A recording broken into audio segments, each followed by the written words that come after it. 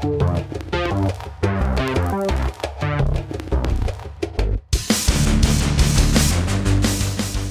boop, intro music. Welcome to decipherSciFi, where every week we watch a sci-fi movie and then talk about the themes and ideas from the film. I'm Christopher Peterson. I'm Lee Colbert. Hey Lee. Hey Chris. What movie did we watch? We watched Lawnmower Man. Lawnmower Man. Yes, Lawnmower Man. That was it.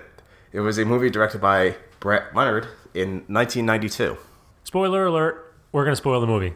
Colbert, tell me more about it. It is Flowers for Algernon meets Oculus Rift. And there's a couple other things thrown in, but that's primarily it. So the summary of the plot is Pierce Brosnan is an unethical researcher who gives superintelligence to a mentally disabled man who mows lawns. Well, yes, he happens to be available. And then hilarity ensues. Well, it's not hilarious. And there's a lot of virtual reality that's in use as well. Oh yeah, there's some virtual reality in this movie. We'll get to that. First thing, talk about the movie a little bit and some issues that it had. Stephen King wrote a book called Lawnmower Man. So when I found that out, I was like, oh snap, Stephen King wrote another book that was a movie that I like that it turns out was Stephen King. Sometimes I'm surprised by this because Stephen King wrote so many books that there's actually just like a ton of movies from his books. It's hard to keep track. However, in this case, only the title is shared. Yes, yeah. Well, that's the trick here. So he actually sued the makers of the film for stealing the title and not taking anything else. That was a weird mashup. They were like, we have the script and there's this other title and let's put them together. That'd be great. And it might have been great. It might not have been great, but it had nothing to do with Stephen King's book. It was so great they were sued. So yeah, and I'm pretty sure he won. Wait, yeah, he actually won a lawsuit in the end It was over like that. 10 grand and their profits if they went ahead and used it, I thought, or something like that. I have no idea. Did you just make that up? Yeah, if it sounds good. I have no idea. Moving on. So the director, who may have had something to do with the choice of the movie's title, good job, he went from here to direct Virtuosity, which was another early 90s virtual reality film. And unfortunately, the choice of films that he has gotten involved with didn't age well. So either the terms are seen kind of whimsically now when you look backwards, and the effects that were groundbreaking at the time just haven't held up at all. Right. It did the movie thing where the technobabble might not make sense, which is okay. It always happens. I'm not really going to hold it against anything. And that's where I've always been a fan of practical effects. They hold up very well. I mean, you can go back and watch Jurassic Park, and there's nothing glaring that's going to pull you out of it. Right. So Jurassic Park was 1994-ish. It was a couple years after this, maybe, whatever it was. And it looks great. And it looks great now. And like you said, I think it's a big part of that was they used practical effects. There was a lot of puppetry going on mixed with CG in a very intelligent way, in a very smooth way, and they also had a much larger budget, and they had Steven Spielberg, and that's how you get an awesome movie that lasts 25 years and looks awesome. Yeah, and this just helps to show that CGI, and especially in this case, doesn't age well. It didn't age well, which is fine. You can't hold it against it, but being at the cutting edge of that at the time, I wonder if they knew, like, one day, this stuff's going to look good, which will make this stuff look bad. But I guess movie makers probably don't think often about their decades-long legacy of a film, do they? No, it's art. It's fine. Yeah, and if you look at the box office results, it was a success. Oh, right, yeah, and at the time it was liked. Do you remember your impressions at the time? Because I know I saw it, I remember seeing the movie, I remember thinking it was pretty cool. It was actually too far back. I don't have memories. No? Yeah. I saw it on like rental VHS a little later. I'm not sure how old I was, but I was a little kid, under 10. I remember watching it, I just don't remember much more than that. In fact, not under 10. I was a little kid, maybe like 10, 12 years old or something. Yep, so it apparently cost about $10 million, and it took in 32-ish, around that. Something like that. So, big success. But to think about how much it cost to do all this stuff, a lot of that must have been the CG. You would think so. I would. And also, I mean, think of how much effort and time and man hours and computing hours went into producing this thing that is kind of laughable now, to be honest. Although it's kind of hard to guesstimate backwards. I mean, we have large studio houses that are dedicated to making incredible feats of CGI nowadays. That cost millions and millions of dollars, whereas back in the day, I'm imagining they were much smaller houses, just like a small team of people. Dude, think about it this way. You could go and get Blender and download a Creative Commons human model and do that. Pretty much make all the CG from this whole movie now. Like, pretty sure I could just do it on my phone. You might even be able to do it on your phone. That's like, did you see the episode of Community where they sort of lampooned Lawnmower Man and the VR stuff of the 90s in general? I have seen all of the episodes of Community. That one in particular I really liked, and it's relevant to what we're talking about. It was so funny. And to think about, someone on staff there probably said, I'll do it, I guess, and just use like stock human model and a bunch of shape primitives, really, to put the whole thing together. I'm not going to say trivial to put that together, but comparatively trivial to comparatively trivial and literally cheap and easy. It's incredible how far we've come. That Community could put that. Community's whole budget is in the hundreds of thousands of dollars for an episode, and they pulled off the stuff that Lawnmower Man pulled off for $10 million in 1992. It's great, the tools that have developed and what we have available now. But they didn't have Pierce Brosnan in their episode, so He may have pulled a chunk of that money. So again, this is 1992. We need to remember the environment at the time. For reference, 1992, the world of 3D video games was Wolfenstein 3D. That was it. They actually had a game that worked out some of those ideas that they used in Wolfenstein before Wolfenstein, but no one knows about it and it was not good. But it had ray tracing, 3D hallways with 2D sprites floating around trying to attack you. It was like Magic and Monster. This is the age of Wolfenstein and not having multitasking in your computers. Because DOS, no kidding. This is 2 years before the PlayStation came out. So I was thinking, and we were watching this movie, like, I'd say it's to compare to something that everyone would be able to recognize. Pre-PlayStation graphics, but not even. Well, the Super Nintendo was released around this time. The Super Nintendo was out for sure, and the Super Nintendo did have, at this point, the 3D chip in games like Star Fox, now that you mention it, which didn't look as good as this movie. Well, that would be quite amazing for a couple of year span. Right. But that was actually good. It's a good point. We did have games before Wolfenstein on the PC that were pulling off a 3D thing. It's not quite the same technology as Wolfenstein was employing, but important because it was representing a 3D world. But you weren't in the 3D world. It would have been about 1994 when I remember seeing virtual reality games in arcade settings, where you put on the headset and stand in the thing and maybe put some gloves on or hold a gun. Did you ever do any of those? No, I don't. Outside of the tank game, where you like stand in the middle and then you can spin around. That sounds fun too. There's a turret game, something like that. I recall a game where I stood inside, I'm not sure what to call it. Harness? Not even harness. Put into a little fenced off area, given the gun thing, the controller, and then wore a headset. And seeing movies like Lawnmower Man, I was pretty pumped up. I was going to go 3D, I was going to virtual reality, and it was going to be incredible. And maybe I'll like bring back the singularity. But it turned out it was just lame. It was just really not cool at all. And that's what we had. Well, it will never match up to your imagination. Although nowadays, the hardware required wasn't available to the average consumer to have 3D graphics. I think Wolfenstein itself was a little bit intensive. It had like 33 megahertz requirement. Yeah, which at the time like a shared 8 megabyte RAM or something like that. Not to mention the expertise to be able to configure your IRQs to make everything not explode. People don't even know what that means anymore. It means interrupt request. 1992, we had some stuff though. So Star Fox was on Nintendo, it had that chip, and then the Sega CD was out in 1992. Did you notice how like they were featuring CDs in the movie, like it was cool technology stuff? It was a cool technology. I don't know, man. I have a hard time remembering that. If anything, I remember them being coasters, and now I remember them being a thing that are dusty in the closet because why would I use physical media? It's incredible how far we've come. Because 10 years ago, that was the thing. 10 years ago? Yeah, you still had CDs. Oh. But then 20 years ago, definitely. Because CDs were used for music already since like the early 80s. So this isn't a big deal at the time the movie came out. But it is featuring it as like this symbol of technology and data and big computers. Yeah, just like Laserdisc. Those giant platter-sized CDs that were supposed to be awesome for movies or other media. We mentioned this in another recording. Don't remember what show it was. And I want to find a show to talk about Laserdisc in more detail. I'm assuming it was Demolition Man. Was it Demolition Man? That's my assumption. I don't remember. Anyway, and I mentioned offhandedly that they were analog, not digital, technically, and I want to get into that. But I don't know if now's the time because it has so little to do with anything.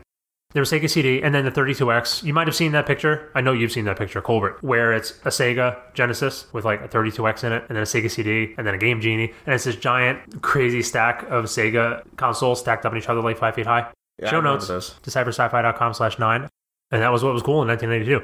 Well, yeah, so as a kid, the virtual reality that was available to you was never going to live up to what you imagined it would be. All right, so let's talk about, at the time, what VR was supposed to be about, because it was really exciting. I would imagine it being closer to what Second Life is nowadays, to what you might have imagined as back in the day, where you could just go in and you could create stuff, and then you could fly around if you wanted to and make things. Yeah, you know what? I didn't think of Second Life, but we've pretty much realized the thing that we were dreaming about in 1992, and it's not that great. Yeah, just put a headset on and some gloves, and then control Second Life, and there you go.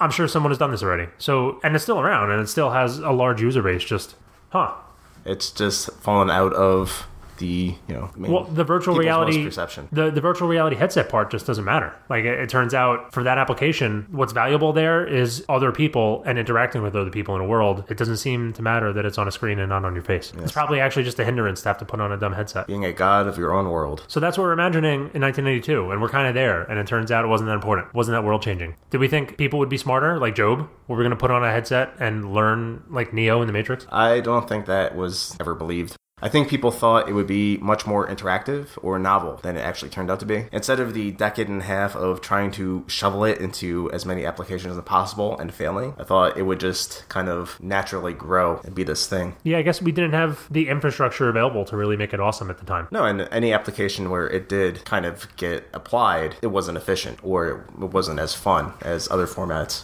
So that was the early 90s. We thought it was going to be amazing, maybe change the world. Some people would say, turned out not to happen.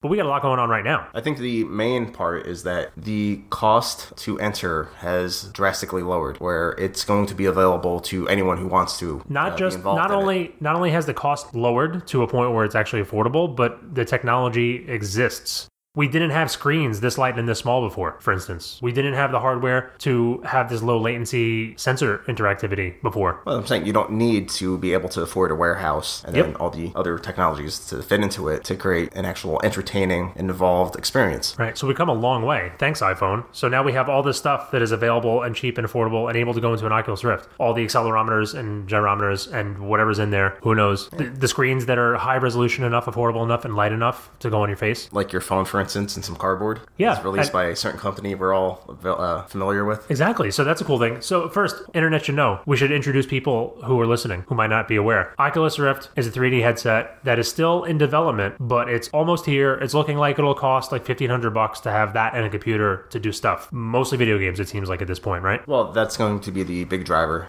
So like you mentioned, Google Cardboard is another way that people are taking advantage of this. So Google was saying, hey, it's probably someone's 2% project or 20% project, who knows, where they were saying, oh, we could spend $1,500 on all this stuff, or I could just put my smartphone inside of a block of cardboard on my face and like duct tape it around my head. And they said, oh wait, it actually works. This is amazing. Nice and low tech. It's cheap. And that's call it cardboard. It's almost like a joke. But no, literally, like they gave it away at the developer conference. Here's a piece of cardboard, fold along that line and put it on your face. How cool. You figure the positioning is the important part. But otherwise, almost everyone has this expensive chunk of technology that just sits in their pocket. Right. And now, doing everything. So you take your phone plus some cardboard and 2 lenses actually is really important and also it doesn't work. But that's a couple bucks. And you have a virtual reality experience that you don't need to spend thousands on. Have you tried any of this stuff? Have you tried the Oculus or the cardboard before? No, I haven't. Have you? No. Why not? I don't have any money. You have a phone. I know you do. I have a phone. Actually, yeah. So I've used the Google Cardboard in that I put it in front of my face and walked around and did the software without the Google Cardboard on it. And it was kind of cool. I haven't used Oculus at all, and if any of the listeners want to like buy us one so we can try it out, that'd be just fine. In fact, if you want to buy 2, that'd be even better. It'd be even better. I'm sure someone out there has a development model that they're not using, and they should probably give it to us for great science. But Cardboard, pretty cool. Google put out a couple of cinematic experiences. So that's one thing we should talk about here. One thing that VR is going with now is immersive sort of cinematic experiences. Which has been tried in other various formats to less success. I remember when they tried to do smell-o-vision for movies, and that didn't work out. No, didn't work out at all. They would create specific scents. At first, it was they would pump scent into the movie theater, but it would all just get mingled because you couldn't flush it out fast enough. Or if they had the card specifically. Scratch and sniff? Yeah, that you could scratch. To make it totally terrible and not worth it? Yeah. So hopefully virtual reality isn't like that. So I guess that is virtual reality in a sense, right? We have other senses besides sight and sound that we should probably consider. You have many, many senses. So without the smelling stuff, which sounds like a terrible idea, I've watched all of the 3D immersive movies that Google put out for the phone. 3 of them were cartoon, which were fun and interesting and not something I would buy any hardware for. But then there was also something that might be something more. Google got Jason Lin, who directed Fast and Furious 7, and maybe other ones too, to direct a sci-fi alien attack movie called Help. It might have been like 10 minutes long, where you're basically in a rail shooter, but you're not shooting. So the camera's going along, 360 camera, between people running away from a monster and a monster. It was basically what happened for the whole time. And I was really disappointed. I wasn't blown away by it. Wasn't immersive enough for you, or it just failed to grab you? Maybe if I had a whole headset and earpieces in and the whole thing, but I feel like maybe it was just this application I'm not sure about, the movie thing, because I might actually prefer to have a director of photography decide what I'm looking at and the way I'm looking at it. Having the ability to move my head back and forth to look at the monster or the people, and it was just, I didn't know what to look at. I think I'd rather have it curated. I'm not sure, maybe there's an application where I'd want to have freedom of movement. This wasn't it. Or there may be some application where you have specific audio cues to naturally draw your vision to specific events that happen in these, so you can have kind of the mix of freedom of will to choose where you look and curated events. Right, this is pretty much the very first time anyone was doing this sort of thing. So we'll see how it shakes out. I wanted to be more impressed, and I was just wishing I was watching a movie on the screen instead. Well, I would say the first of anything probably isn't going to impress right away. Now, I wasn't blown away by Help, which was the name of the thing if I didn't mention it. Help. I wasn't blown away by Help, the Google Justin Lin joint. But something that looks interesting that might be a really good use of this sort of thing. The guy who made our music, the awesome dude, sent me an article, as he does. He's a really good curator of things that interest me, it turns out. He sent me an article.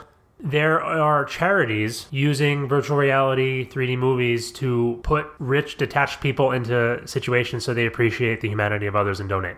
At a cocktail party, and they set up this like seat where come sit down and put the headset on and like have an experience. And it apparently the initial results are looking pretty good, and if they continue to get results that make it worth it, I can see this happening a lot more and a lot bigger. But what they basically had was, so they used a 3D, not a 3D camera, but a fully 360 degree everywhere camera, whatever it is, to film these very somber scenes of like destruction in war-torn Africa and people starving, whatever. The things that you can imagine seeing in a documentary making a plea for money, which wouldn't surprise you.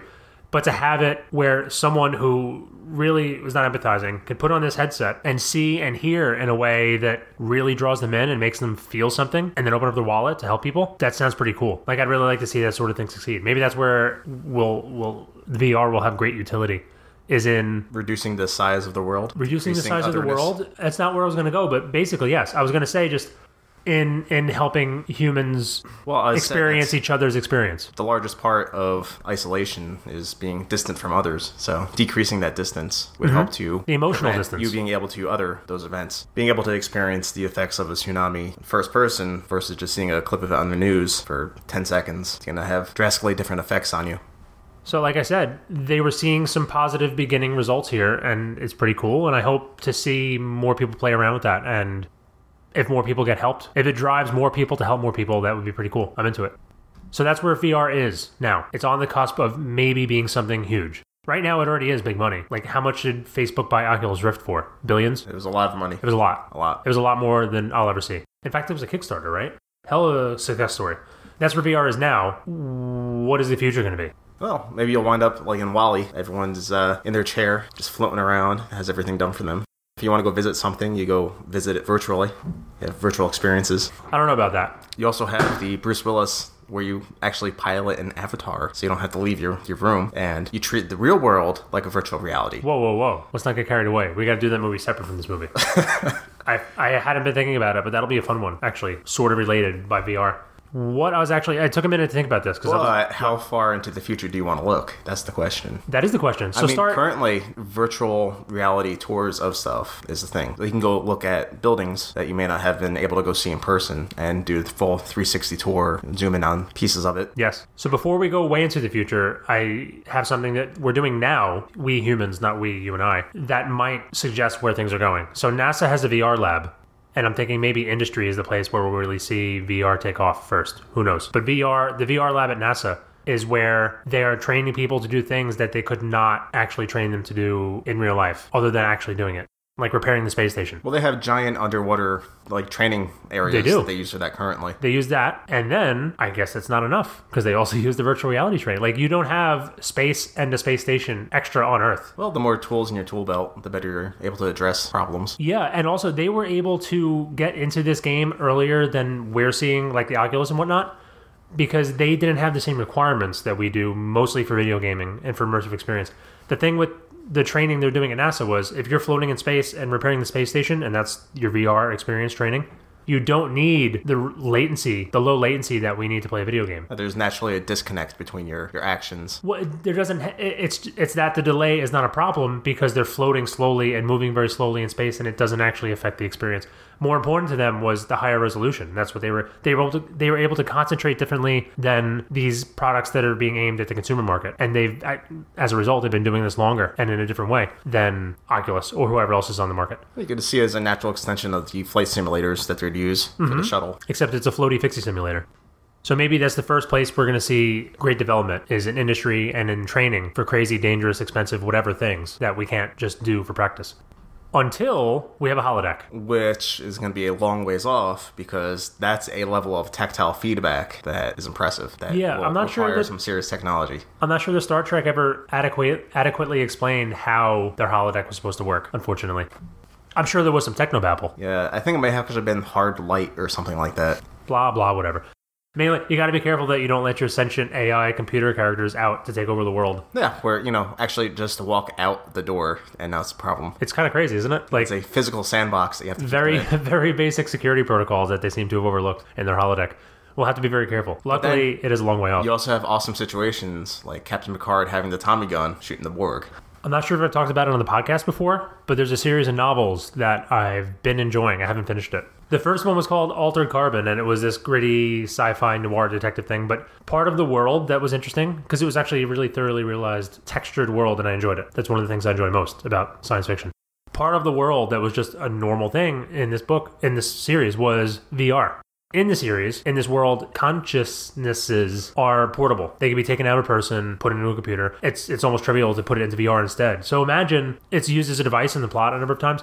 Being able to accomplish something at super speed by just putting it into digital and doing it there at 10x or 100x. Imagine copying someone's consciousness into the VR and interrogating them 100 times over and restarting it. Although, if you could do that, couldn't you just literally read their mind? They're a digital construct. So you it is possible. Pick it apart and just read it. It's possible to have the brain data and an emulator that works with it and not know how the brain actually works internally, like how to access the structure. You're working with the outputs. You don't necessarily know what's on the inside. I feel like if you could map every single aspect of the brain, you could probably plot out how it works and then extract information from it. I would hope so, but I don't think it's necessarily something that comes together, necessarily. In the Commonwealth Saga that I had recommended previously in one of our episodes, it's actually a form of human ascension, is to download your consciousness into a computer, and you would live in a virtual simulation of your own design.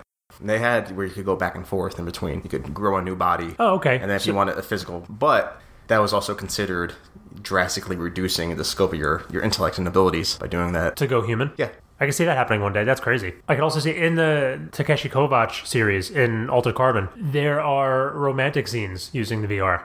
I feel like a big push into this technology is going to be from pornography. You think it's going to be similar as depicted in Lawnmower Man? Maybe not like Lawnmower Man.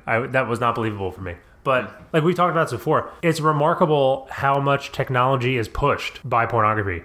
Sure. VHS over beta. The internet was a big push. Blu-ray over HD DVD. It's crazy the kind of pull that the industry winds up having at the end. It's a multi-billion-dollar industry. Huge. And it's funny. It's a giant industry that makes all the money that everyone tries to ignore when they're not being gross.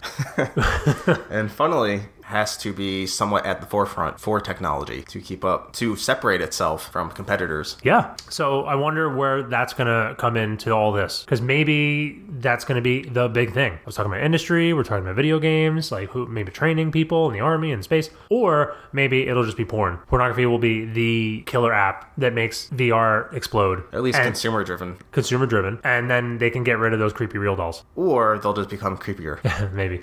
Well, that's the funny thing, is the blend of virtual reality and the distinction between augmented reality is at what level do those two separate from one another and when do they merge? Seems pretty clear if you're seeing any of the real world. Well, if you want to include tactile feedback or sensory input versus, purely just virtual experience. Augmented reality as the gateway until we can actually create sensory feedback in a virtual reality. Augmented reality will be the, I would imagine, more favored approach. I tend to think of augmented reality as I tend to think of augmented reality as a thing that's just good and better, and I want it. Like, that's very clearly useful. Yeah, but imagine a day when virtual reality can simulate touch and smell. Holodeck. Yeah, but not necessarily even in that format where it could just be specific electrical signals that are fed to you. Right, we might be talking like into your spinal cord at that point. Yeah, or a full suit that you wear. Might be a little ways off. There's this, I don't think it's started yet, and we'll link to it in the show notes when I find out where it is and what it is and put that link in, decipherSciFi.com/8. There's a place, I don't know what even to call it, I think a theme park, I guess. They have like this warehouse where they outfitted it with stuff to walk in and touch and created a virtual world that is an exact match for the physical space they created, so that you can put the headset on and go and play, say, a video game where you're attacked by monsters, and it matches the stuff in the real world. So there actually is a box here, there actually is a wall, there actually are spider webs or whatever. But I kind of see that as augmented reality. That's what I'm getting at. Because you can actually pick up the representation of a torch and you hold it up to cast light further, or you have an axe, which is just a piece of styrofoam, and you can throw that. Right. And you could even incorporate, I don't know if they're doing it in this place, you could even incorporate actors, like the people you have in a haunted house. Could be dolled up to be represented in real time in your view. But yeah, maybe that's the interim for games before we combine into a full sensory, because we're a long way from sticking into the brainstem. Before we combine full sensory input. That seems like it might be kind of cool, and I hope that succeeds. Like, I'd like to go one day. It could be like the next level, escape this room, except it's a escape this dungeon with monsters. But too much of that. Do you worry we might become like Lawnmower Man? Who can tell? I mean, he had a bunch of brain-altering drugs injected to him, so who can say exactly how you react when you're physically or physiologically augmented? Right, so is he kind of evil inside the whole time? Or was it just too much, and he cracked under the pressure, and that's what happened? Or is the message here that, like, technology is evil or something? Is that where we're going? I think he was given too much power without the wisdom to handle it appropriately. That seems about right. As he struck out at those who struck at him and sought revenge with his newfound power. Way out of proportion to the offenses committed. So you could just see him as someone who was unemotionally immature enough to handle the power that he received. Even with the intellect that he developed very suddenly. Still might not have the emotional maturity to handle it without being an evil psychopath. That's the difference. It's the difference between intelligence and wisdom. And that's actually brought up. It says that it has to be tempered with wisdom, all the power that he had. It was something along the lines of, mankind can evolve 1,000-fold through this, but it needs to be tempered by wisdom. Right. And he was like, "Mrr," and he just smashed everything with his mind powers. Your naive ignorance makes me angry. So he got there. Somehow virtual reality is magic, I guess. Combined with crazy nootropic brain drugs, which isn't, it was sci-fi in the movie, but those are real. Like, we actually have things that affect the way our brains function. And it seemed like the virtual reality was a mechanism to directly alter the Lawnmower Man's mind itself. He could actually pick specific parts of his brain to augment or to target with new information or whatever the program was. I know Kung Fu. Essentially. I know telekinesis. I saw God. Is that what he said? Yes, at one point in time. Yeah, it must have been dramatic. So it seemed not only as it was virtual reality, but the machine was capable of directly interacting with parts of the brain itself. Yeah, I guess the virtual reality, we could justify it as like a representation of a deeper process that was happening medically, biologically to him in that machine that wasn't really explained, so why not? So he's Job, he mows the lawn. Then he's Super Job with telekinesis. Then he's really angry murder Job with even more telekinesis, who makes people disintegrate. And then Job goes full singularity on us. Yes, quite literally. There was actually, you even said it, we were watching the movie, you're like, hey, singularity. He like is spaghettified, stretched out into like a virtual representation of a black hole, a singularity. Mm-hmm. And that was his entering virtual reality in totality. I don't know if it was on purpose, but that imagery and the analogy was really good. I feel like it might have even been an accident. Yeah, they may have been aiming for a whirlpool or something like that. Yeah, right? But a drain of some variety. If we think of Werner Vinge's definition of the singularity, the original definition of the singularity, which is a little bit muddled with futurism stuff, it's making an analogy between when AI develops, it hits a point where once it is there, a general intelligence, we no longer can make any guesses about what will happen. Like looking forward into time, there is a singularity where just as a black hole, no light escapes, we have no idea what comes after this point.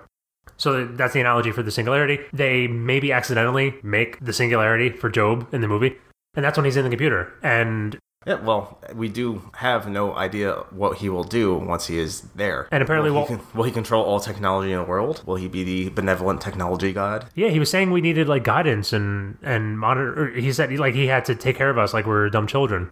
Will he do a bad job? Well, probably, right? Yeah, being that he is vindictive and extremely aggressive, it seems like he won't be the most even-handed of rulers. So that really cheesy but wonderful scene of him trying to open all the ports and putting his hand into each one and getting angry that it's locked.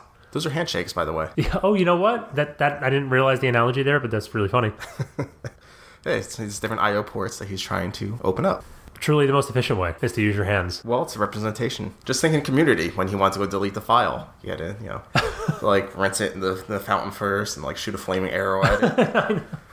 That's what they're making fun of, is this virtual reality in movies in the 90s, which was Lawnmower Man mostly, where actions had to take the long drawn-out physical analogy way too far, even though it was so inefficient. Instead of having a context menu on things, like, I'm just going to hold down on this, and then I can delete directly. Or even just having, like, I think it because I'm an intelligence inside a machine, and it happens. But either way, it's good that he was slowed down by that, because he had to push all the buttons before he got to the end, and actually escaped into the world. By very happily finding a back door. Right. He was like, aha, a back door. And then the movie ends with him ringing all the phones, presumably. Well, that He had said that that would be his birth cry, were all the phones in the world ringing. Oh, did he? I forgot. Yes. Okay, so they had alluded to what would come, and then it did. And so That's why it was extra ominous at the end.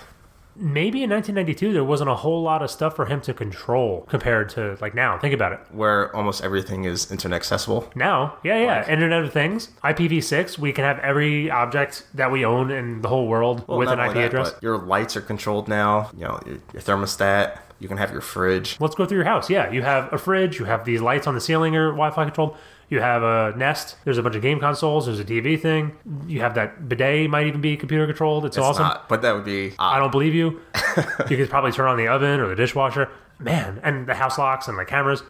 This isn't a normal dude's house. This isn't like Bill Gates' mansion. So now imagine now. If I were rich, every part would be like that. And then imagine now, Job gets out in the world where everything's actually connected. We'd be so screwed. Yeah, he could change my lights on me, make my house uncomfortable. The bidet will be going bonkers. Everything will be all wet. I think we have more than 5,000 databases now. Yes. He had really high goals for the time, I guess. And then, so he's controlling the phones, but like, what are you going to do? The stock market or something? Like, I don't know. Physical control of the world was not available to him to a large degree. Now it would be. Although, I mean, even at the time, he would have had... the control software? Yeah, that existed. So industrial control software actually would have been available to him, but still... a lot more opportunity now. Although those typically aren't networked. They're not typically networked, but the United States and Israeli governments are able to get across the air gap, then so can Job. Well, fortunately, people aren't very good about security. I mean, fortunately for the person getting in. Drop a USB stick in a parking lot and people are like, ooh, what's this? And plug it in. Ooh, piece of candy. Pretty much. But our power grids, for instance, those are, I think, accessible by the internet. Right, and I wonder how it was in 1982, but now we'd be extra super screwed. We need energy. We're not all on solar yet. Actually, we need even smarter grids than we currently do. Our infrastructure is particularly at risk. Right. We should definitely fix that up for when the AI takes over, so they have better material to work with. Is that what you're saying? No, even without the AI, some work should go into it. Probably. For sure. It's huge, and it's not an exciting thing politically. I can see how that doesn't get done. Yeah, there's no ribbon cutting when you do planned maintenance for something. Like, people already politically, we already talk about how bridges are not exciting, and it's hard to get, like, road infrastructure done. You don't see the energy infrastructure at all. That's even harder. That's an even harder sell for the public. And I have to say, it kind of seems like it was a step backwards for Job going into virtual reality. Good point, now that you mention it. Yeah. He was actually able to have a floating giant head and disintegrate people at will, and now he can ring phones. Well, yeah, he had not only telekinesis, but the ability to create objects in matter and affect things. So it would appear, at distance at a fundamental level, not just like push them around. And then he went to... I mean, he did push the lawnmower with his mind and ate people. Squeeze the tube of toothpaste, yeah. Squeeze the tube. Start small. Made a bunch of virtual bees. That was a good one. No, but that seemed to me like a step backwards for his capabilities. Yeah, he's able to get farther now, but now he can't. He's, like I said, now he's going to ring the phone. Like, what is he going to do? Although he is potentially immortal. That is nice. So maybe his best move would be to hide out until 2015 when everything's on the internet. And he's just going to troll people in the interim. Maybe he's been like those people on YouTube. That's actually Job. I like to think that the world is not that bad, and that's the explanation for it. Some super intelligent virtual reality that just has a bone to pick with people. So Job goes into a computer, and then Pierce Brosnan gets to continue to do unethical research unhindered to someone else. Well, you have to think, it wasn't completely his fault. He was creating the protocol, but they had seen with the chimpanzee in the beginning that was super aggressive. He was upset that they wanted to test Program 5, or whatever its name was, on Job. When Job was seeing the results that he was from the experiments. Because Program 5 was aggressive. That chimp went crazy and started shooting people and tried to escape. Which was a wonderful sequence that we've overlooked in talking about the movie. And that's kind of where Job went off the deep end, is when they applied that to him. Yeah, sure. So I forgot, actually, talking about whether he was evil or whatever. It was probably the fault of whatever aggression drug. But Pierce Brosnan is the one who took a guy who was not legally capable of making a decision and signed him up for a medical trial. His fault. Thanks a lot, Pierce Brosnan. Well, I would say giant Hank face saying, inject him with 5, or whatever it was. that kind of... shared responsibility. Well, I'm not saying he's blameless in the entire thing. Just, he may not be the most at fault. I just hope Pierce Brosnan will, get permission the next time from a person who is a legal adult who can do that. Or actually complete his trials first. And that's if Job doesn't get him first. Which I have to say, the opening sequence kind of reminded me of the Doom movie. So you had the first-person chimp cam going around. I want to maybe make a collection of first-person movie scenes, because I really enjoy them. It was first-person chimp with Terminator overlay. There's first-person chimp with Terminator overlay. There's Doom, which I'm not even joking, is like one of my favorite things. I love it. So good. Especially the first person shooter scene. Strange Days is another one we're going to have to cover. Do you remember that? No. Awesome. Anyway, we shouldn't get into too long of a list. We should wrap this up. So what did we learn? If you do modify someone and they become super intelligent, angry, and can manipulate matter at a distance, or even just close up, and they want to go into a virtual reality, do some proper sandboxing. That would be good security policy. Yes. I agree. I don't have anything to add. That was too succinct. So that's what I've learned. We should move on to talk about the recommended related media. So as we have mentioned, there is Community, which covers a wide variety of topics in a humorous manner. But specifically... You're really selling it. I'm sorry, it's a little too dry? It's a little dry. It's actually, the show is, if you're listening to this podcast, you probably have seen Community. It's super funny. It's super great. They lampoon a lot of pop culture stuff. And being our age, we appreciate that they spend time making fun of like the 80s and 90s and stuff that we grew up with a lot of the time, because that's how old the people are making the show. They know it, and they do it all really lovingly, including the episode that you're probably just about to mention very dryly. Yes, Lawnmower Maintenance and Postnatal Care. Right. Which is the movie where they basically lampoon Lawnmower Man. There is also a series of books that was recommended to me by none other than Chris himself. So, Demon and Freedom TM. Right, okay. So Daniel Suarez wrote these books, right? Demon, D-A-M-O-N. Did I say the right? D-A-E-M-O-N, like a computer demon, FYI. So don't have trouble searching for that. It does really interesting things with Internet of Things type controlling the world from computers like we're talking about, and augmented reality. So please be aware that the first book and the second book have wildly different tones. This is the part where he forgets that I told him this before he read them, and he seems unhappy with me somehow. The first was fun, but then the second one just went a little too far. Okay, so the second one went off the rails, but I really dug it. It was crazy nuts and really fun, and it's almost kind of hard to believe they're from the same story. But I really enjoy both of them. Demon, at least, is a really good thriller covering like possible use of AR. Well, not only that, but also seems to have a somewhat reasonable approach to technology. So he himself...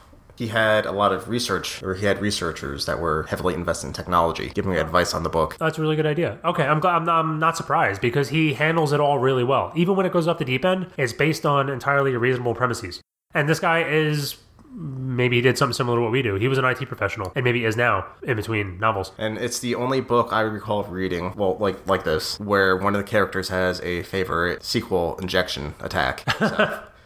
I don't recall that. But yeah, you don't see that in a lot of movies. No. Or books. Usually it's, projector screen, code against the face, some music. Yeah, I actually heard about the book series to begin with on the Security Now podcast, where I tend to hear about good, like, hard sci-fi.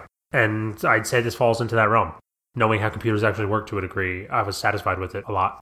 Even when it went off the deep end in Freedom TM, still, premises reasonable. Just crazy. And you know what, man? Maybe in 10 years we'll see it. It'll look just like the book, and we'll be wrong. Hopefully not. I also mentioned the Takeshi Kovacs book series by Richard K. Morgan. The first book being Altered Carbon, and the one I most heartily recommend. You haven't read this yet, but you probably should. It's really neat, gritty detective noir stuff in the future, cyberpunk. A lot of people smoking, because it's all like gritty detective stuff, and you have to have that. But it has lots of virtual reality, lots of AI stuff, lots of body swapping, consciousness moving around, storage stuff. Really cool. Sounds neat. It was. You can get all the stuff we just talked about in the show notes, if you'd like. decipherSciFi.com/8 would be the place to look. So we just recommended good stuff. 3 good things, and maybe even more. You can get to them from the show notes at decipherscifi.com/8. You should also check out decipherscifi.com/subscribe to subscribe to the podcast if you have not done so already. On the subscribe page, you can get to our Instagram account where we post a lot of really cool sci-fi inspirational stuff and even clips from the movies that we cover on the show. It's also where we get a lot of the ideas for what we should watch and what we should talk about. So in this instance in particular, at Astronomy Reloaded is an account where a person posts lots of pictures from their telescopes of the sky. They're really cool. I follow him and like all of his stuff, and you should too. He's the one who started me talking about VR, and that's why we're talking about this movie. Thanks, person from internet. So I guess it's time to cut the network connections and sign off. A back door.